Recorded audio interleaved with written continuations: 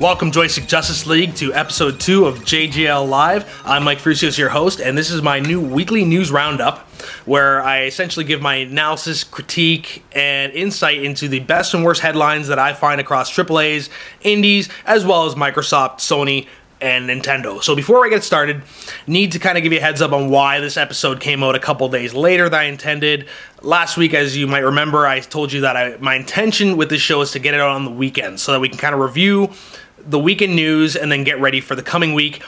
Well, here we are sitting, it's right now, it's Monday afternoon. I'm still recording this because I didn't really anticipate the strain of research that I was going to be facing last week. There were a lot of headlines and a lot of really interesting things going on. And by the time I actually got to wrap my head around it all on Saturday and Sunday, I kind of ran out of time for recording. So here we are a little bit late. I have a new strategy going forward for more of a daily news roundup to get myself ready for recording on the weekend. So hopefully you'll see it more of a timely, consistent fashion. But on the plus side, at least you won't have to wait as long for episode 3 to come out this coming weekend. So anyway, so we're going to break down third-party news in this first segment, move on to some Sony, Microsoft, Nintendo news after that, and then wrap up things with this other segment I like to call The Greek Speaks, where I talk about various issues within the game industry, things that are happening now or in the future, and it gives me a chance to kind of tackle one topic with some insight. So later on, we're going to be talking about cloud gaming and what I'd like to see in the future of that. So back to our 30-party news roundup for this first segment of JJL Live. I want to talk about what's happening not only in the AAA industry as a whole, but how that also relates to changes in the mobile industry that are being initiated by Apple. But let's get back to the AAA industry, and I want to talk about one game in particular, Assassin's Creed Unity, because I feel that as I read more and more news about this, like the game is about 2 weeks old, okay? It came out on November 11th.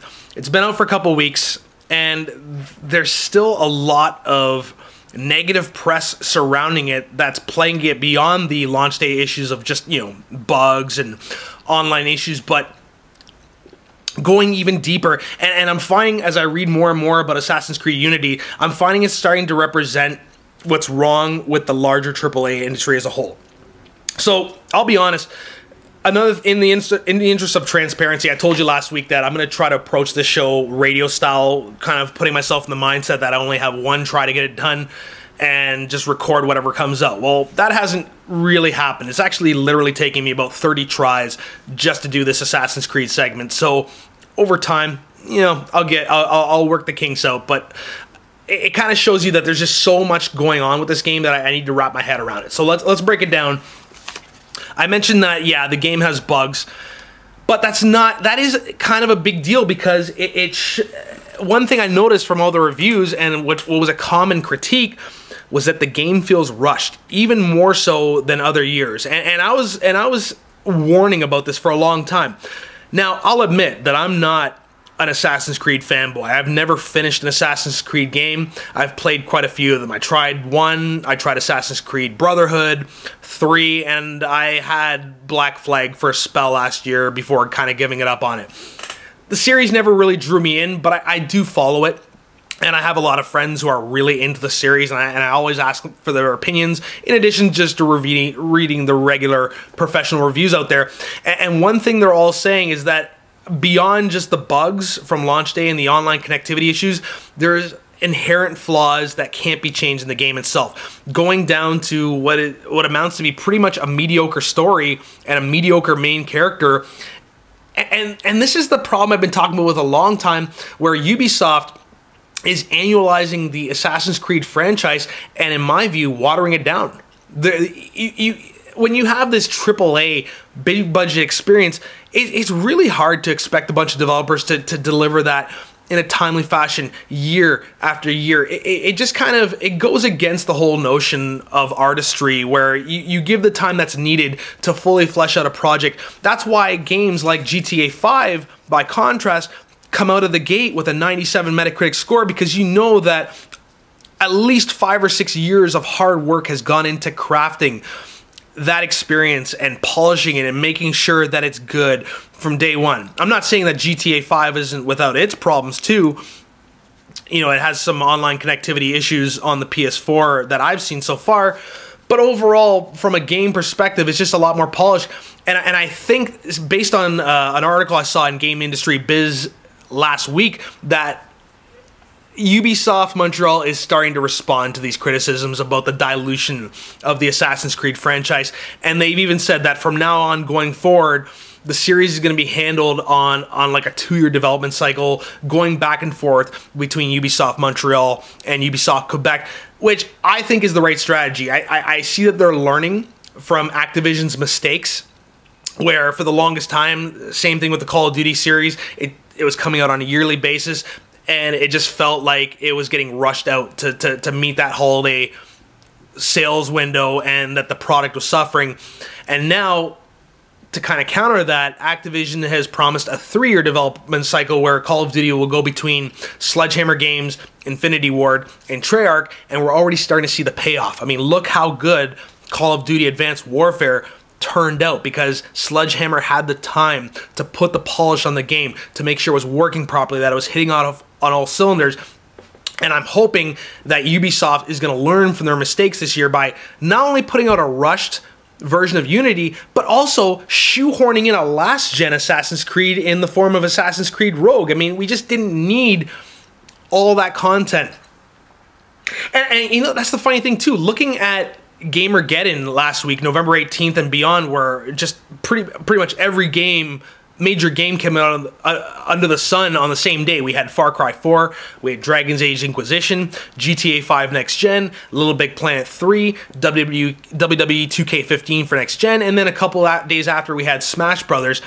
So while Assassin's Creed on PS4 may have been leading the global software charts until last week, it'll be interesting to see how it fares now that fellow Ubisoft game Far Cry 4 came out and has done better metacritically than Assassin's Creed did. I mean, really, most of the games that came out last week did better critically than Assassin's Creed did. Assassin's Creed sitting at about a 75 right now, and whereas Dragon's Age, Far Cry 4, and GTA 5 are all at least 85 or beyond.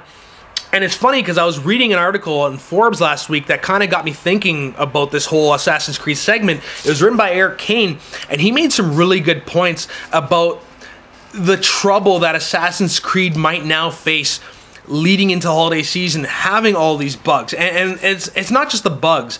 It's not just the rust nature of the story. We're going to get into some other things that are kind of troubling Assassin's Creed 2. But he made the good point about Metacritic, and love or hate Metacritic. And I know the industry is divided on Metacritic. Some people think it should be abolished. I think it needs to be tweaked because it is important in making snap buying decisions and getting like kind of a bigger picture of the industry. But regardless, Assassin's Creed had about a week window on top of Gamergeddon to get a 75 Metacritic score out the door. And yeah, it did well for the first week. It sold over 1 million copies. But Eric Kane makes a good point that, is it going to survive that window of opportunity with all the problems it has, with all the negative press it's getting? And I think the problem, a lot of that problem may come down to the fact that Ubisoft unwisely chose to embargo the reviews for Assassin's Creed. Now, let's get into that for a second as to why that's important. And Jim Sterling on Jimquisition last week made a really good video. I think it was Reviewbisoft or something, talking about review embargoes and how consumers are starting to wake up to what these embargoes really mean. So let's put this in perspective. Assassin's Creed, the reviews weren't allowed to go out publicly until the morning of Tuesday, November 11th, well after all of the midnight release people went and bought it, all of the people that woke up in the morning went and bought it. This didn't show up till 12 p.m. Eastern time on most review sites, so it was kind of a similar situation where you had to take your gamble. You couldn't read the review ahead of time. You had to just kind of say, okay, well, it's Assassin's Creed. I assume that it's going to be good. And for the most part, it was. But that's the thing. When the embargo was up and you start to see all of these mediocre reviews come out, you start to think back to games like Aliens Colonial Marines and the shitstorm that happened around that, the review embargo that forced the reviews to come out late, and suckers like me ended up buying it in advance thinking that it was going to be awesome when we found out it wasn't. Jim Sterling makes a really good point in the sense that people are getting wise to these review embargoes in the sense that it shows a lack of faith in the product. It kind of, when you see a game like Dragon's Inquisition come out, by contrast, when the review comes out a week early, giving it like this stunning review, it shows faith in the product. Whereas by contrast, it shows that Ubisoft had reservations about Assassin's Creed. They knew they were rushing out. And I don't understand. Like, they had Far Cry 4 coming out. Why couldn't they have pushed Assassin's Creed till early next year? They could have done that. There were so many other games coming out that they could have just delayed it, worked out the bugs, maybe rewritten some scenes or something, and put out next year to much greater acclaim and maybe better sales.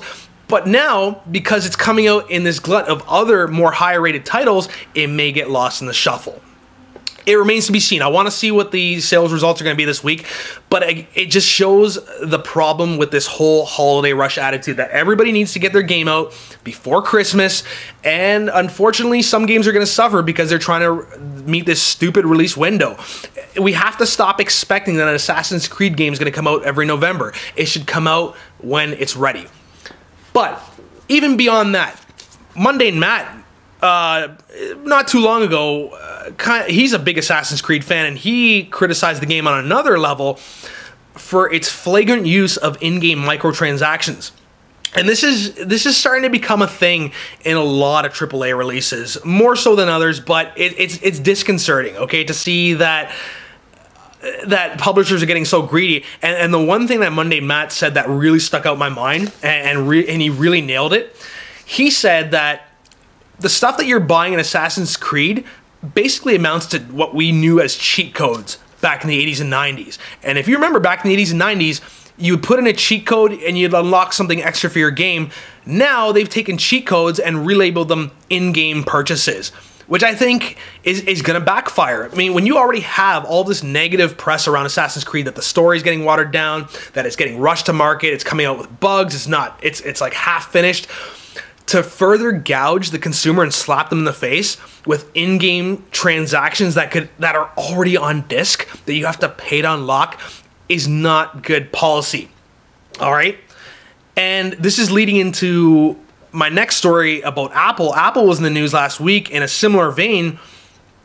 There's this major backlash towards not only free-to-play, but microtransactions. That's not only affecting Assassin's Creed, but the industry in general.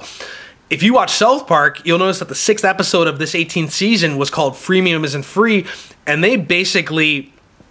What a brilliant episode. In a nutshell, the kids get their hands on this Terrence and Phillip mobile game that's similar to Clash of Clans, and it's one of those freemium pay-to-wait kind of games where you have to keep purchasing in-game consumables, and eventually Stan racks up this huge phone bill, and it forces them to go find out what's going on with the Minister of Mobile Gaming in Canada, who turns out to be Satan, explaining the whole con psychology of how freemium isn't free and how the game loop forces you to spend more money with psychological cons. It's too hard to encapsulate that whole episode right here, but in effect, it nailed what a lot of us were concerned about in terms of where not only the mobile industry is going, but the AAA industry is going in terms of DLC and price gouging. And I think that the South Park episode was an effective mouthpiece.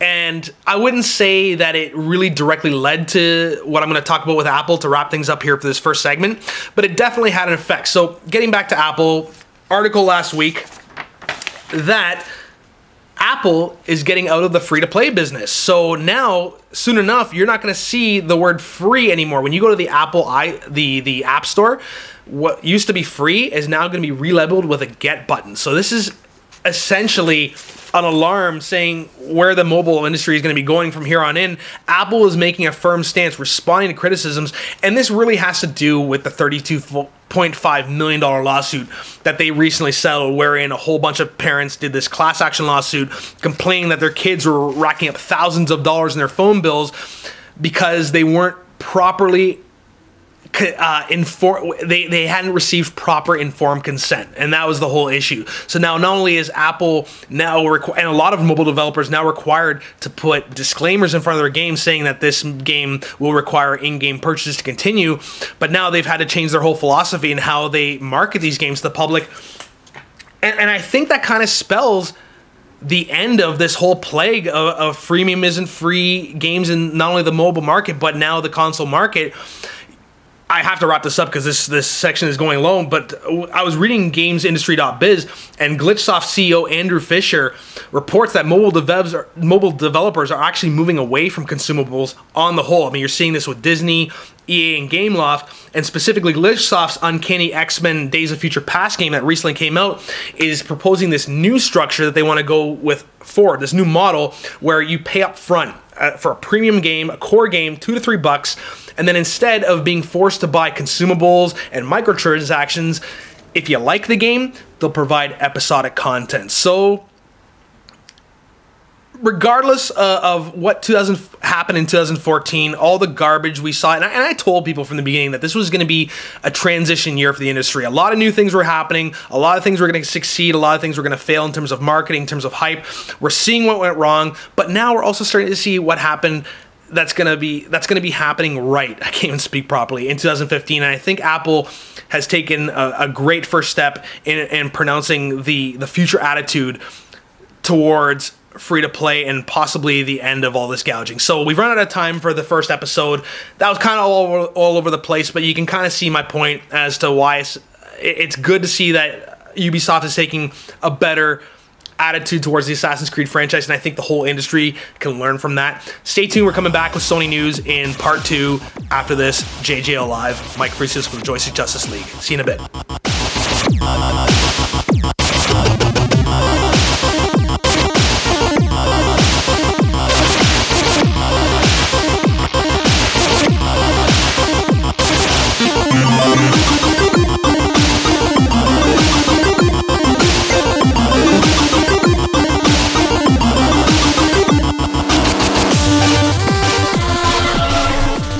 Welcome back, Joystick Justice League, to the second episode of JJL Live. This is part 2, where I cover all things good and bad in relation to Sony's PlayStation brand. So let's start off with the good. Some really exciting news for fans of AAA shooters, especially. We finally broke the radio silence on the status of Planetside 2 for the PS4, which, if you don't know what it is, I'll kind of get you up to speed. Planetside 2 is a free-to-play first-person shooter MMO, which was made by Sony Online Entertainment, responsible for bringing us previous hits like EverQuest and DC Universe Online, which was ported over to the PlayStation 3 and PlayStation 4 consoles. So this game has already been out for a couple of years on the PC platform and has done really well. It has a very loyal, dedicated following, and you know, it doesn't hurt that the game received really great reviews when it came out. I believe IGN gave Planetside 2 an 8.9 out of 10, citing its incredible graphics, its gameplay ambitious, and it's large-scale battles. I mean, I haven't played it personally, but I've watched a lot of gameplay footage of it, and I've also spoken to people who have had direct experience with the game.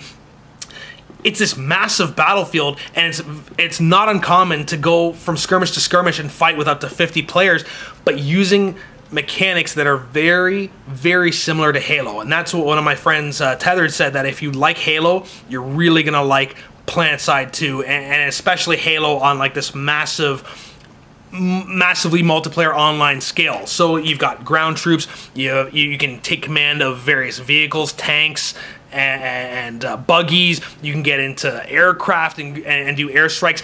Really, there are so many different ways to play this game, and it's definitely ambitious. There's a lot going on, and I think that's why Sony Online Entertainment was so slow to give us details, because they really wanted to make sure this was going to work on the PlayStation 4. It wasn't just going to be another kind of half-assed port like DC Universe Online. And Matt Higbee, speaking to Eurogamer last week, said that when the beta finally arrives for the PS4 at the end of this year, you can expect to see certain things. For instance, the user interface, Higbee claims, has been completely rebuilt from the ground up for the PlayStation 4 console experience, because they said that they didn't want to just simply port the PC game over to consoles. You know, that wouldn't do it justice. They wanted to make the player feel as if this was designed for them. And I think this is a good thing to do, because having played the port of DC Universe Online for the PlayStation 4 and PlayStation 3, it was admirable to see what they were trying to achieve, and for the most part, they did make it a fully functioning game,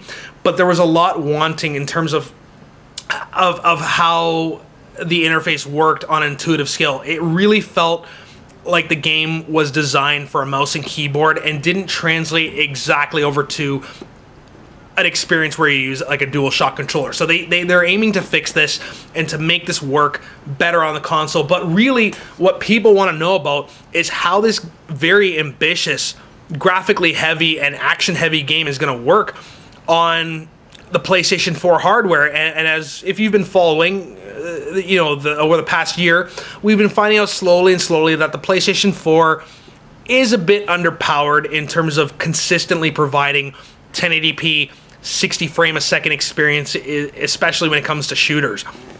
So addressing these concerns, Higby said that the PS4 version will use the same ultra textures, full particle effects, and shadows and lighting effects from the PC version, and that they are aiming to get this running at 1080p 60 frames a second. The key word here is aiming, because he does go on later in the interview to say that if we have to settle on 30 frames a second, we'll ensure that it is at least a fluid, locked-in 30 frames a second. And I think he's being realistic here. I think that this game is really ambitious to do on the PlayStation 4 hardware alone. It's admirable to see them try, and we'll see more of it in play next month when they finally reveal the game at the PlayStation Experience event in Las Vegas from December 6th to 7th, which is most likely when they'll give us a firm date on the end of the year beta rollout and maybe more insight into the launch window in 2015. But regardless, we're going to get to see the game in action.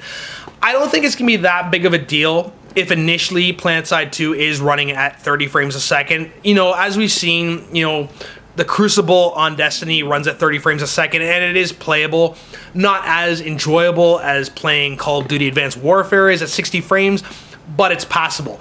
But if you stay tuned to the rest of this podcast, when we get into the cloud gaming discussion at the end of this podcast in the Greek Speaks, I'm going to talk about how cloud gaming is going to change gaming going into the next couple of years, and how even if Planetside 2 is running at a lower settings than the PC counterpart, it's not going to matter over the long term, because I think that Planetside 2 is one of those experiences that it has a long-term plan. It has a long-term goal of becoming something better over time. We'll get into that over the course of this podcast. So Planetside 2 finally has a beta release coming at the end of the year. Stay tuned for more announcements as the PlayStation Experience happens next month and I report on it.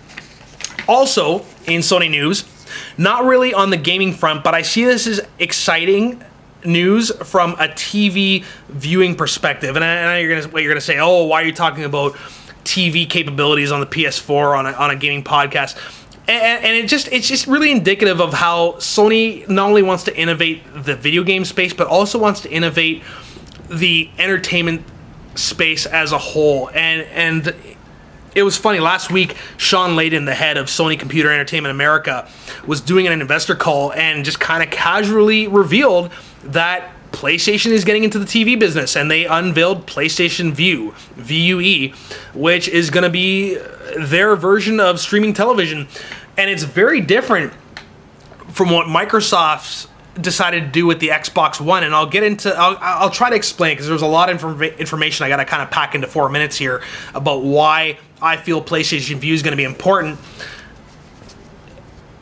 Sean Layden is saying that the TV industry has stagnated for like the last few decades. It hasn't really innovated much, and what they're trying to do along with Dish Network and their similar streaming service, which is going to come out next year, is they're trying to reinvent the TV space. So PlayStation Vue is going to limited beta by the end of this year in limited markets. So we're talking about New York, LA, Chicago, Philadelphia, and then it's going to be gradually rolled out to the rest of North America over the course of early 2015. So what they're promising is that, unlike Xbox One TV, which requires a Kinect to function to do all the motion commands with your hands, and requires an archaic set-top box provided by your cable provider, which simply just passes through the Xbox One console to give you a new type of Xbox-centric TV guide, the PlayStation 4 and PlayStation 3, on the other hand, all you required is a broadband connection. You do not need a cable contract. They want to get out of the cable business. They want to get people who are cord cutting, and this is going to be a new term that's going to gain ground in 2015 as you see more and more people severing their relationships with the old cable providers and looking for alternatives like Netflix, like HBO Go, stuff that appeals to them without having to pay for an entire cable package of shows that featuring shows that they don't want to see, with all of these hidden costs which cable companies are notorious for. And what I respect about Sony's approach to PlayStation Vue is that they're trying to be transparent. They're saying, look, like Netflix, you're going to pay a monthly subscription fee and you are going to get what you pay for. And if you stop paying, we're going to cut you off. It's very simple. There's not going to be any hidden fees like what Time Warner does in the US with this thing. What's it called? It's called teaser rate. Okay, so basically they'll advertise this, too good to be true cable rate, suck you in, and after about a year or two, you find that your cable bill has doubled with all these hidden fees. They're trying to eliminate that and try to get you into more of an experience that is controlled by you and what you want to see at like a lower monthly subscription cost. So with the beta, they're going to be rolling out about 75 functional channels that you can access right away via your PlayStation 4, PS3, and that's going to include some major heavy hitters, which includes the CBS network, the Discovery network. Who else is on this list? NBC Universal. We have Viacom, which includes BET, Nickelodeon, MTV. The only ones that aren't on this list yet, and Sony says that these licensing deals do take time to go into effect, you're not going to see Disney and Time Warner, so meaning ESPN, ABC, Disney Channel, HBO. Those aren't currently available, but I think they have the right approach. And to see that Dish Network is doing something similar with their service, I think this really is the death knell for television in the traditional sense. The whole idea that you have to go either rent a cable box or buy one flat out. Now you're just going to use your PlayStation 4 or PlayStation 3 as your set-top box. I mean, look, PlayStation 4 is one of the fastest selling consoles of all time. It's getting into homes, and people like me who have lost faith in the TV system, who have moved on to Netflix and streaming stuff online, I find this interesting, especially if they can get it down to, say, like a $30 per month price point. I like this because not only are you going to be able to live stream television, but they're going to leverage the power of the Gaikai Cloud to allow you to archive up to 3 days worth of material. So let's say you miss your favorite show, it's going to be in the archive for 3 days. And not only that, but you can also smart tag your favorite shows so that they'll be available up to 28 days in the cloud. So really, it remains to be seen not only how many more companies get on board. I think the HBO factor is the big glaring omission. I think HBO is kind of on top of the world right now, and without HBO, it's not really going to go to that next step. But it shows that people want something different, and that PlayStation is on top of the innovation ladder and addressing things that Microsoft got wrong in its approach to providing TV through the Xbox One. They're making it simpler, cheaper, and more transparent, which is what we all want to see. So that's the end of the, we've run out of time for the Sony News Roundup. Like I said, the comments below these videos are an open forum. If there's something I haven't gotten to or something I haven't addressed feel free to sound off in the comments. And like I said earlier earlier on, if I do miss any of the headlines that are on my agenda, I'll probably share them on my Facebook page for Joystick Justice League. So stay tuned. We'll be coming back with all things Microsoft in the next segment. I'm Mike Frucius for JJL Live. Stay tuned.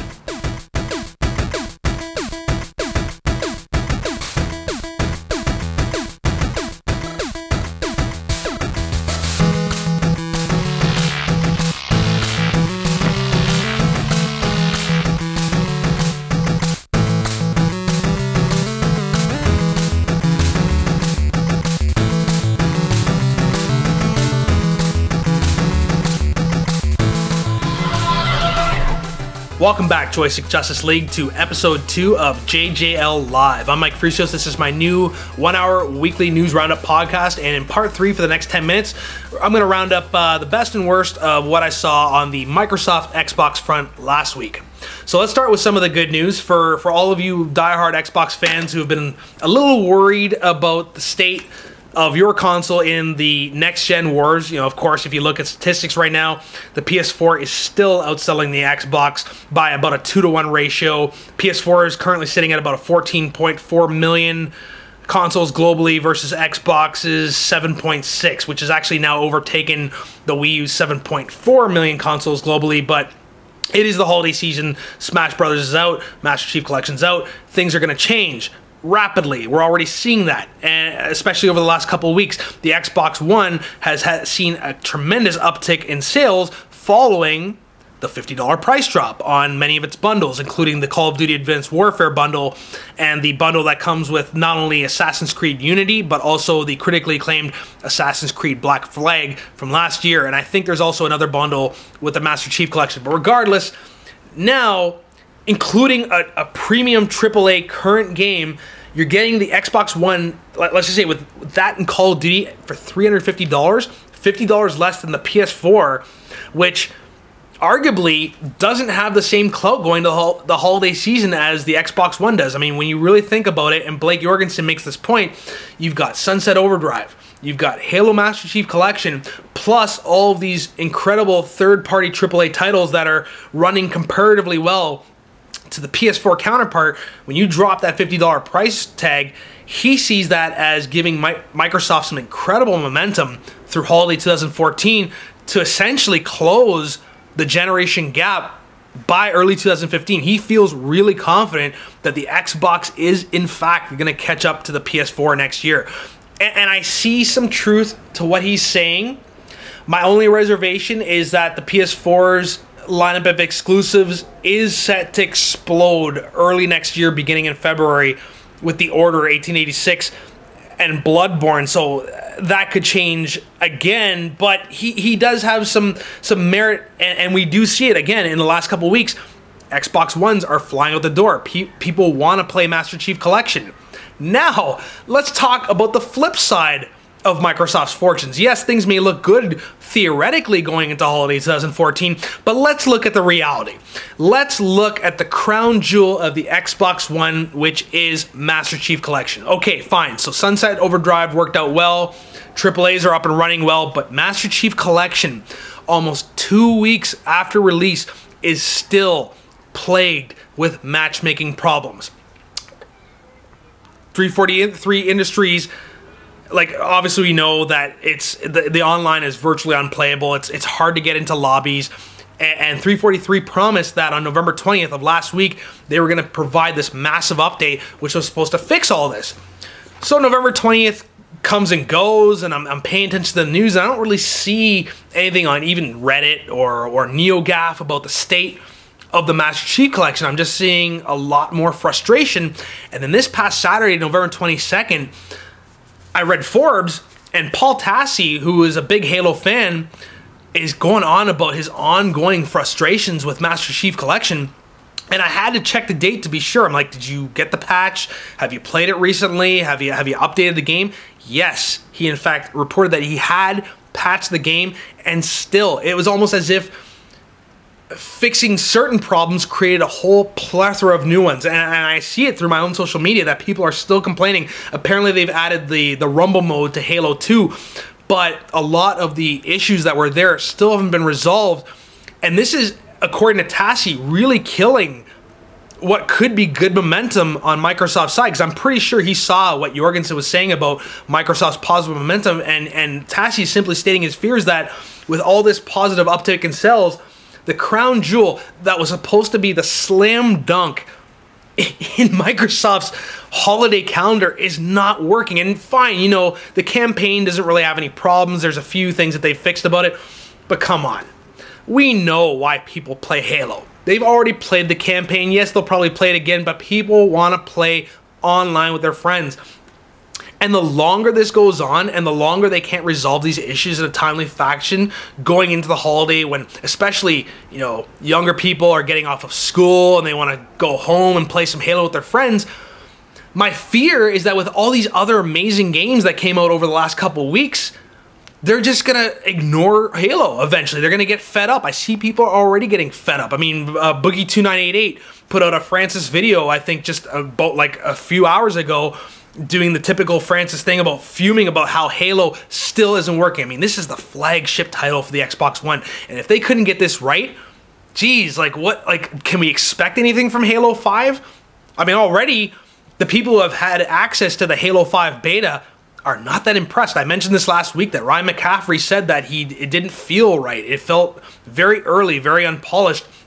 And I mean, and that's to be expected. I mean, they are revealing this beta a year ahead of time. And even Bonnie Ross, head of 343 Industries, says that they have a long-term plan for the series and that they are unveiling this beta early to get feedback ahead of time so they can make Halo 5 and then eventually Halo 6 the best possible experience it can be. That's all we can expect. That's why people buy Xboxes over PlayStations, so they can get Master Chief. But 2 weeks into this, and that's the thing, it's not just a bunch of nerds complaining on Reddit about problems with Master Chief. This is Forbes magazine complaining about what was supposed to be a no-brainer. And again, when people are at that 0 hour trying to figure out what gifts to buy their loved ones, their gaming loved ones, are they going to go for Halo Master Chief Collection knowing how problematic it is, knowing that the people who created the franchise, Bungie, are now doing Destiny, that they've already farmed it off to somebody else, that they're not even proving themselves anymore?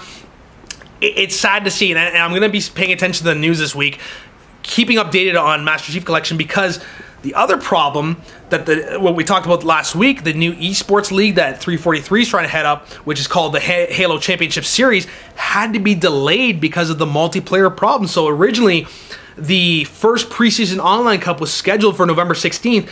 It got pushed up to yesterday, November 23rd, and I haven't seen a single article or reaction yet. Maybe something will be out by the time I get this video up and we can talk about it this coming weekend. But at this point, wow, they're in like I'd say that 343 and Microsoft are heading into similar territory that EA was in with the botched launches of SimCity and Battlefield 4. I don't want to get into fear-mongering because Halo is massive. It's not your regular video game, and the love that people have for Halo is going to transcend a bunch of first-month launch window glitches that I know are going to get fixed over time, and I don't think it's going to have quite the alienating effect that I think Tassi feels that it's going to have.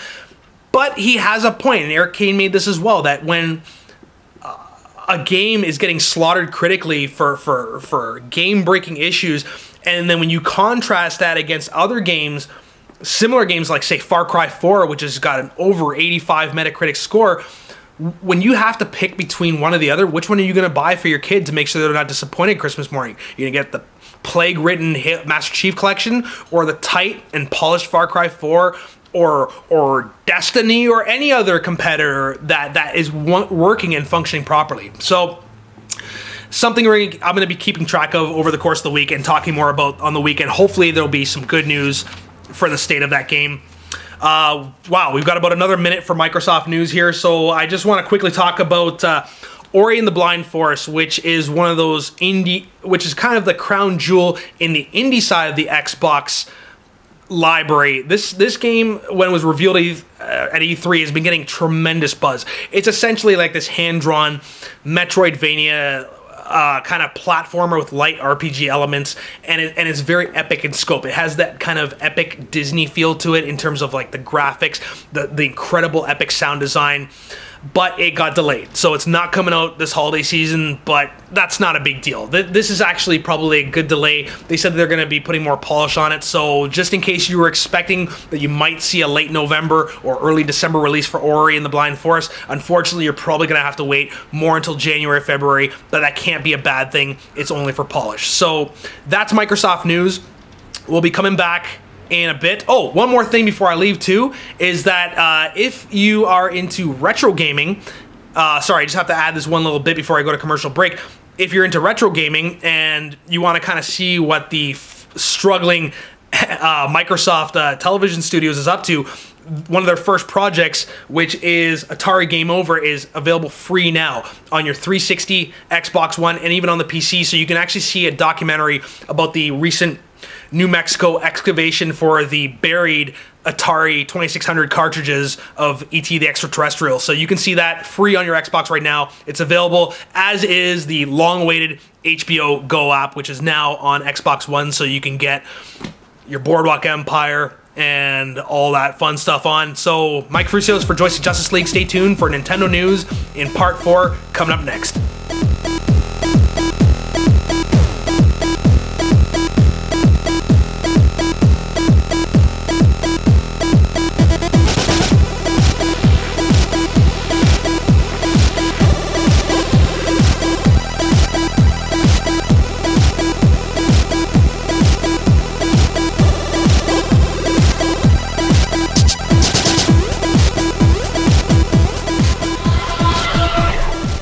Welcome back, Joystick Justice League, to episode 2 of JJL Live. This is your Nintendo News Roundup, with me analyzing the best and worst of Nintendo headlines from last week and getting you caught up and up to speed. So, as always, I love to start these segments off with the good news and then segue into the not so good. So a couple of things that were revealed about Nintendo's strategies going forward have me feeling really optimistic that they're finally learning to swim off of their island and get their heads wrapped around where gaming is going into the 21st century.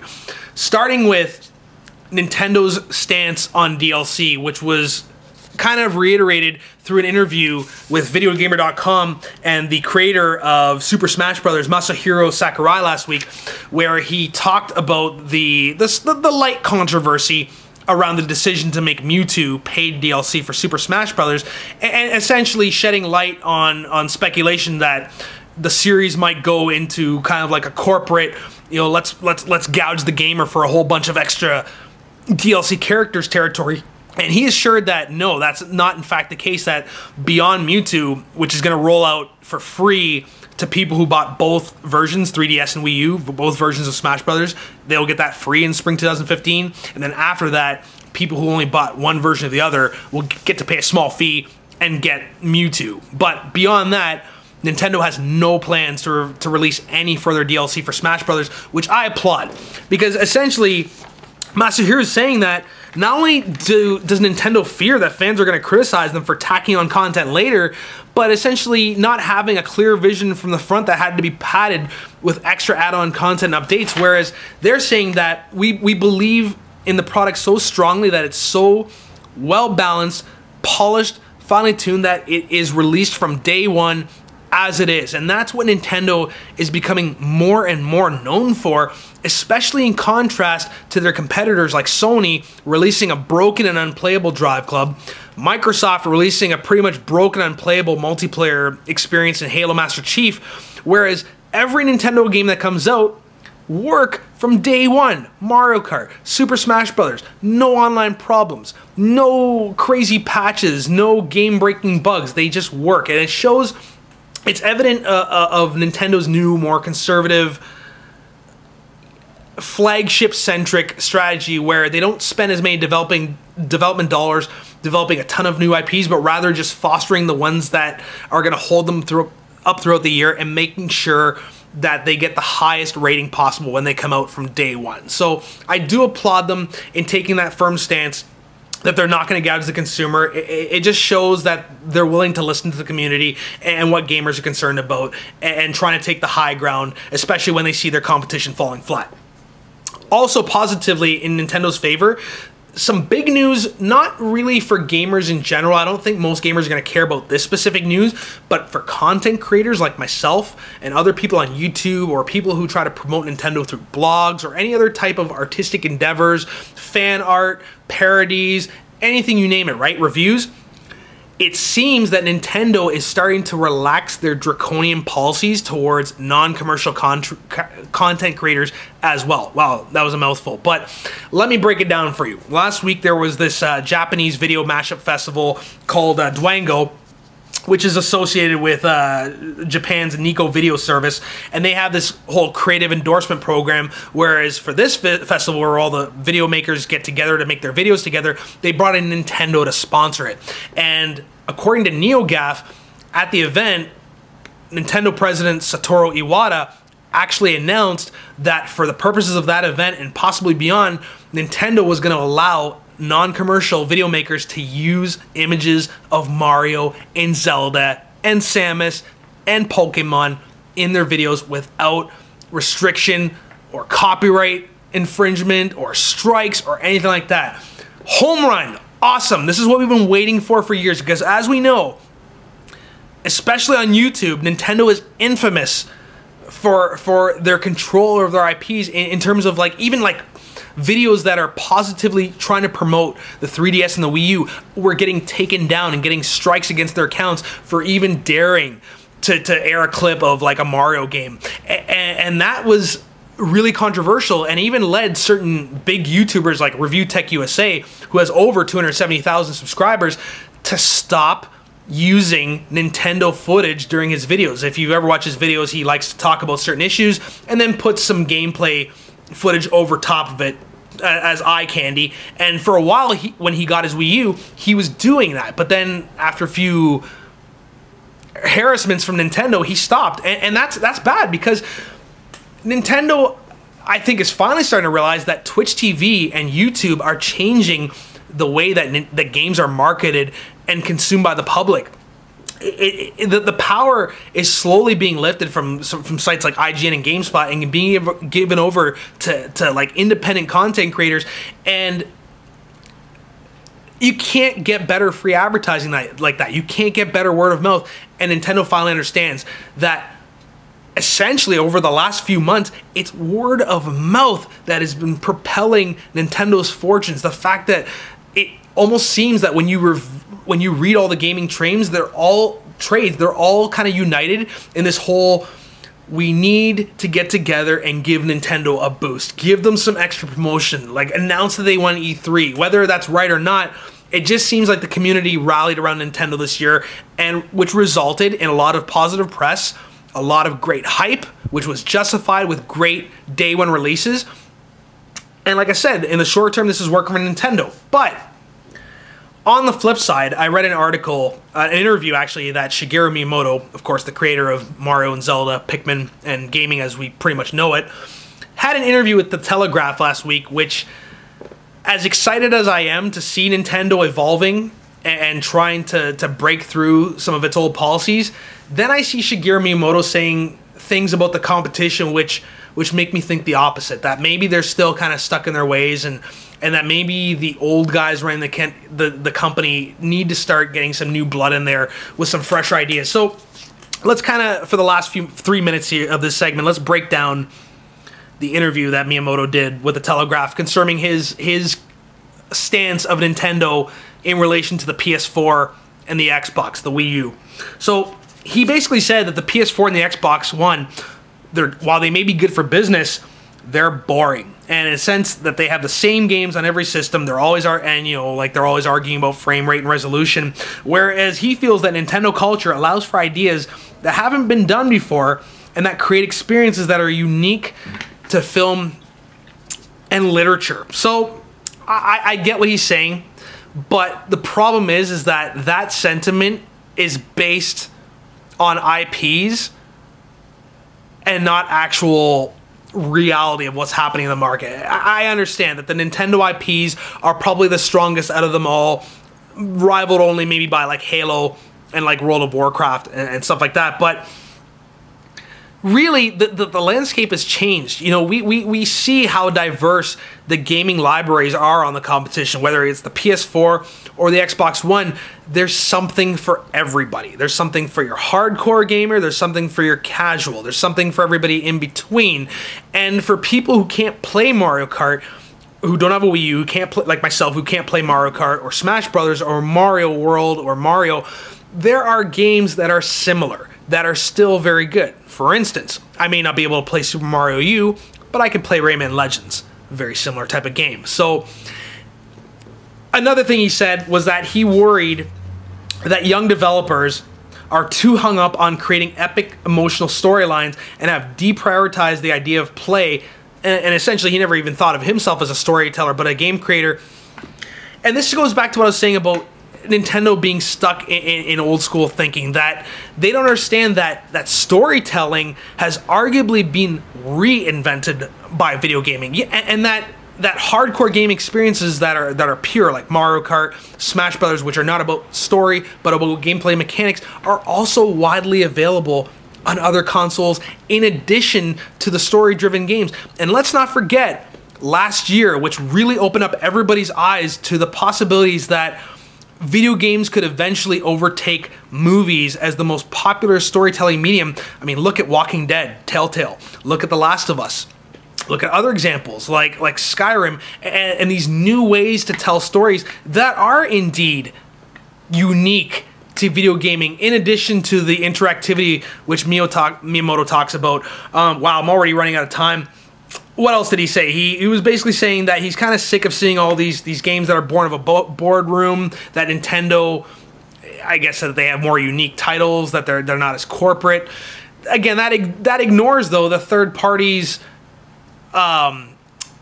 ability to bring out auteurs like Ken Levine, like Tim Schafer. You know, it just overall, I understand what he's saying, that Nintendo is unique in their philosophies, that they have characters that are more widely recognizable than any of the Master Chiefs and Nathan Drakes combined, but it also shows an unwillingness and a one-sidedness to accept what the competition is doing right, that the competition is catching up, that Sony is building its own brands, that Microsoft, to a lesser extent, is also building its own dynasty, and if they continue to just gouge their IPs without accepting the fact that games are evolving, that cinematic games can coexist alongside more hardcore experiences, they're gonna get left in the dust. I'm out of time for Nintendo. Sound off in the comments if you have anything to add to that, but again, Miyamoto, I understand that gaming is different from movies and literature,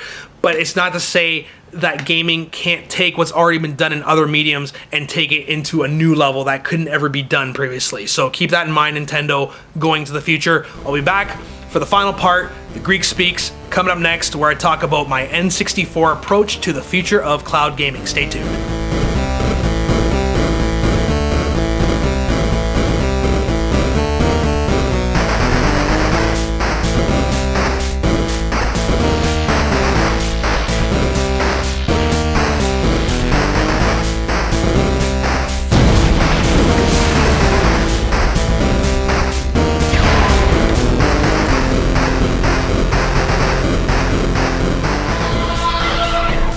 Alright, welcome back, Joystick Justice League, to the final part, the fifth part of the second episode of JJL Live. This is a regular segment I like to term the Greek Speaks, where I give my own personal insight into analysis into a particular issue or topic, so I can talk more at length about it and deeper than I would in just kind of a typical news rundown in the previous segments. So today's topic, this week's topic, is going to be about cloud gaming and my hopeful N64 approach that I would like to see developers take towards it. So what do I mean by that?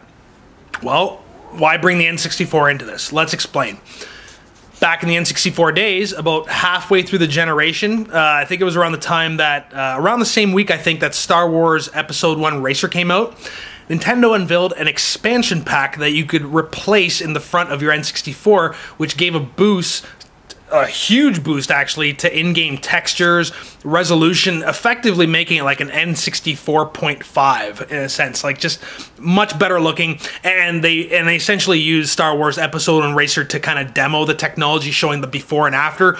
It was pretty incredible, almost to the point where you couldn't play it, Episode 1 Racer, without the expansion packs. It was just so muddy and blurry. And Ocarina of Time, Zelda, had already been out for some time, and I was used to playing it the way it looked, but when I put in the expansion pack, I was like, wow, just blown away by how much crisper it looked, and how much closer it looked to like the PC emulator version that people were running at the time. But regardless, it was a nice way to kind of revisit some of your older games. Not every game was affected by the expansion pack, but it definitely re-energized a lot of stuff and gave the N64 a little bit more shelf life throughout that, what was it, the 5th generation? That was the 5th generation, yes.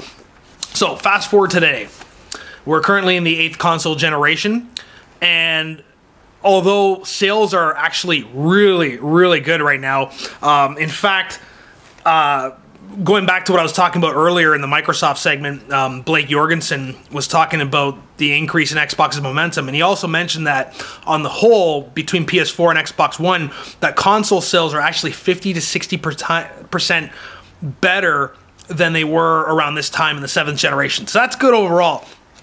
But the PC master race is always rearing its ugly head. The console haters want to always harp upon the fact that based on certain visual tests and announcements by developers and revelations, that the PS4 and the Xbox One, in comparison to your average gaming PC, are tremendously underpowered and can barely hold up doing 1080p 60 frames on most games. We've seen that. We've dealt with the criticism. We also know that Xbox One versions of AAA third-party games are getting better on the whole. They're still not up to the PS4 level, but it's getting more identical by the day. Regardless, a big bombshell came out last week about Metal Gear Solid 5. I think it was on NeoGAF, can't recall exactly right now, I'll have to check that later, but they essentially showed some very alarming side-by-side comparisons of Metal Gear Solid 5, the Phantom Pain, running on a PC at ultra settings versus the PS4. And while some people would like to say that it's like a night and day difference, I did notice some things that were missing in the PS4 version of the game, like such as extra plant life like cacti, certain reflections on windows, certain lighting on boxes. There was definitely a little bit more oomph to the PC, but nothing to really make you truly concerned if you're a PS4 owner. It's just more like light cosmetic stuff that you're probably never really going to notice anyway.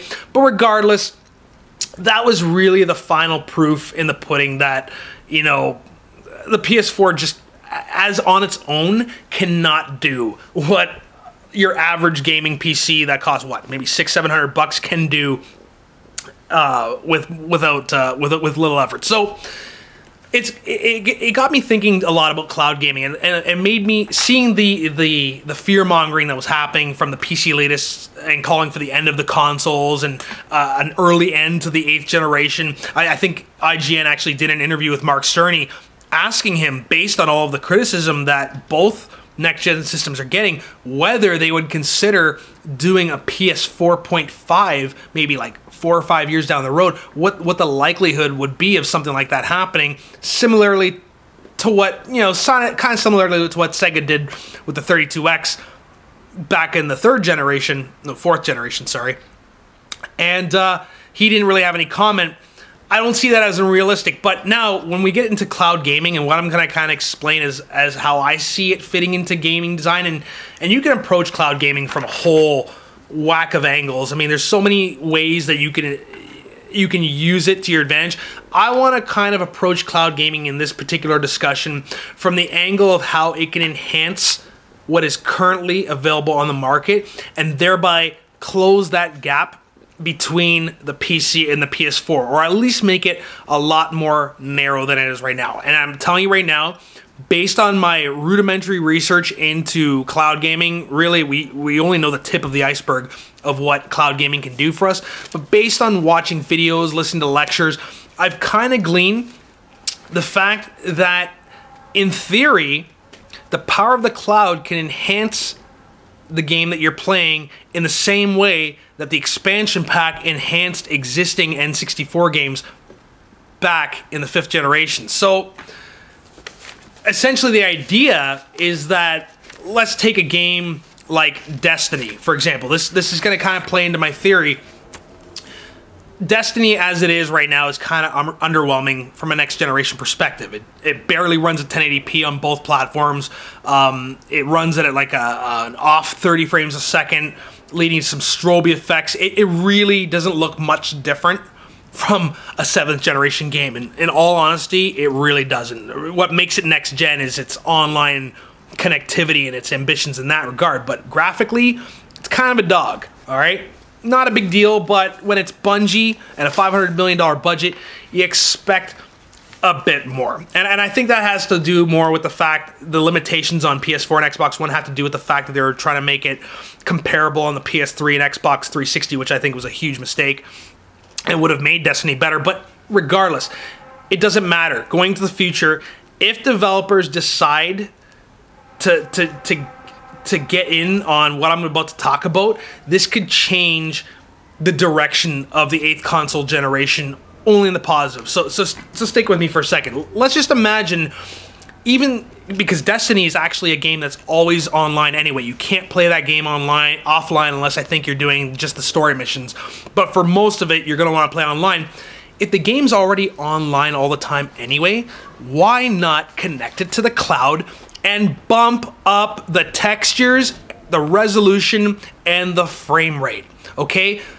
Why not connect to the cloud, bring it up to full 1080p, bring it up to 60 frames, and get people who are on the fence about that game back into it. Like, just announce like that Destiny is being revamped and brought into the next generation via the power of the cloud. That is a nice way to get us through this 8th generation until the 9th generation, when I can guarantee you that the PS5 and the Xbox 2, or whatever they're going to be called, are going to be 4K out of the box. There's no question in my mind they're going to have to make it work to stay relevant.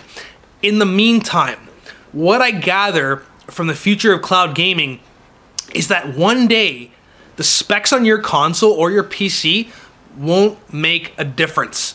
It'll be a set-top box, and what it's really going to come down to, what's really going to make you stand out from your friends, is how fast your internet speed is. All right, so how fast you can download the information from the cloud and send it back, how well you can connect to the other computers doing the same thing and contribute to that cloud network is going to be up to your internet provider. And of course, even in Canada here, we're seeing internet speeds going up monthly and packages going down in price. So gaming is definitely, I think, driving that charge, especially streaming like YouTube and Netflix, but really gaming and having a connection to not only play latency-free online, but also to stream games at 1080p is becoming mandatory. And I know that companies are going to catch up in that regard. So, is this a reality? Yes, okay, absolutely. I saw an interview recently with the developers of Just Cause 3, which recently got announced for next gen, which is coming next year, which is from Swedish developer Avalanche and published by Square Enix. And already, so what's happening now is that they're promising this great single player experience. But when they were interviewed, and let me just see who did the interview here. It was an interview with Game Informer. They were asked if they were going to ever expand Just Cause 3 with stuff like multiplayer and better graphics once the game was out and everything like that. And he said, I'm not going to say yet. I'm paraphrasing now, but I'm not going to say yet, but it is possible with the power of the cloud, aka Shinra Technologies, which has been recently purchased by Square Enix. With the power of the cloud, it is possible we could eventually add a fully fleshed multiplayer mode and increase the resolutions and the textures and the frame rate of what you see in the game. So already, it's like, I've been theorizing about this for so long, and seeing the way that cloud gaming has been used so far, it was like I was going blue in the face thinking, when is somebody going to say we're going to use it to enhance current gen graphics beyond the capabilities of just the native hardware inside the Xbox One and the PS4? When are they going to start viewing that thing as a set-top box and use the internet, the power of the internet, to cover the rest? Well, it seems like those days are finally materializing, and I think now that there's a mild controversy around the differences between the PS4 version of Metal Gear Solid 5 versus the PC version, I'm hoping that Kojima's got his antennas out there and saying, all right, well, maybe it's time to make a couple of calls to Gaikai and see how we can take the Phantom Pain on the PS4 to the next level, in addition to using Xbox's cloud service as well. But I mean, up until now, recently, cloud gaming, all we knew about it was the fact that it was powering Titanfall to create very stable online connections and large multiplayer lobbies, and that it was being used on PlayStation to allow you to stream old PlayStation games to your PS4 and your Vita. And now we also know that the cloud will be used to store up to 3 days of television programming on the upcoming PlayStation Vue service. But now we're really starting to see what I've been hoping for, that the fact that the days of arguing over resolution and which system's more powerful is eventually going to become irrelevant. And what I see happening in the future are a few things. Now, first of all, people are going to criticize me and say, well, Mike, that's great if you can run Destiny at 1080p and 60 frames a second using the cloud, but what happens if your internet goes down, or the PlayStation Network goes down, or the Xbox Live Network goes down? What happens then? And my solution? Give the players a choice. Allow for like a dumbed down offline version as well. So you get one version, it's kind of like going back to the N64, where you play Legend of Zelda Ocarina of Time without the expansion cart, and it looks one way, and then you play it with the expansion cart, but the gameplay doesn't fundamentally change. It just looks better or worse, depending. So same thing with, say, a game like Destiny. It looks just like it looks now when you're offline or not connected to the cloud, but when you're online, boom, you get that extra help from the internet to increase those textures and that resolution. And like I said, you do that, and people will come back to Destiny. People who were on the fence or still outright hate it. And I know that there's a loyal community, but there's so many other games that could benefit from this. Maybe through the cloud, we'll see less of these problems that are happening with like Assassin's Creed Unity and Master Chief Collection. Like, imagine Master Chief Collection was using the power of the cloud right now. Maybe we wouldn't be seeing these matchmaking problems, but it's still early in the technology.